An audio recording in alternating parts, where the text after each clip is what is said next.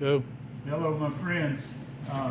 Oftentimes when you order a whole brisket, I know that you ask me about how to cut it, and I just want to show you today exactly how I cut it. But I want you to remember that I'm not right, nobody else is wrong. This is the way I cut briskets.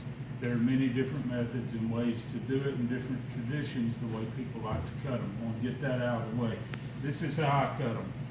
Take the flat end, and remember I'm left-handed, so if you're right-handed, reverse this. But the flat end, which is the more narrow end, and you see the other muscle that runs this way, the point muscle, you can see the hump where that begins to happen. First cut that I make is right as that hump, right in between right there, and make that first cut right there. And I turn this piece around to my strong side, which is my left hand, and turn this piece this way because the grains are running differently. And then just simply start making cuts down this side. Thinner cuts. I like thinner cuts on these, on the flat. It doesn't have as much fat in it and marbling, so it helps to make these thinner. Your guests will appreciate the texture and the ease of enjoying the brisket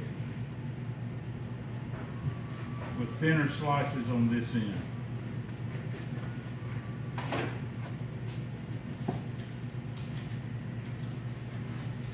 Just go all the way on this one, all the way to the end. It's a good tender brisket, just like we like it. And I take this, take that entire piece, put it in your service, on a service tray if you're at home, or in this case, we're preparing for a catering. On this end, you'll see humps as well. Take this corner on the side, make that cut, and set that burn-in piece right there. Take this cut on the other end of it. These are the burn-ins that everybody wants. And then this hump on the end right here, I kind of square this off. Put these up here, those will go last.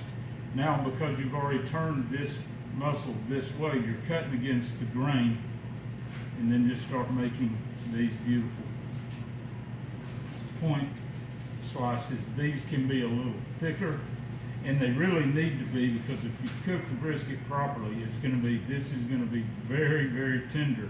If you cut these pieces too thin, there's a good likelihood of them just falling apart.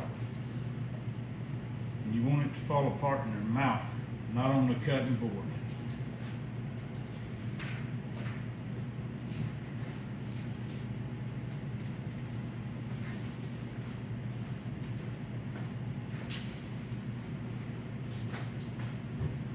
Come over and get a close-up of this. This is what you would want this cut to look like.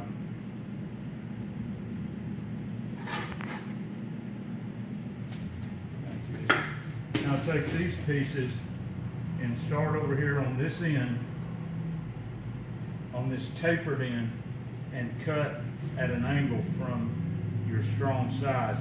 You'll be cutting this with the grain, and this is so tender, it'll fall apart as well if you don't do it like this. If you try to cut straight up and down on this stuff is so tender, it'll just fall apart. This side, cut straight from the top, and you're making burn-ins for your guests.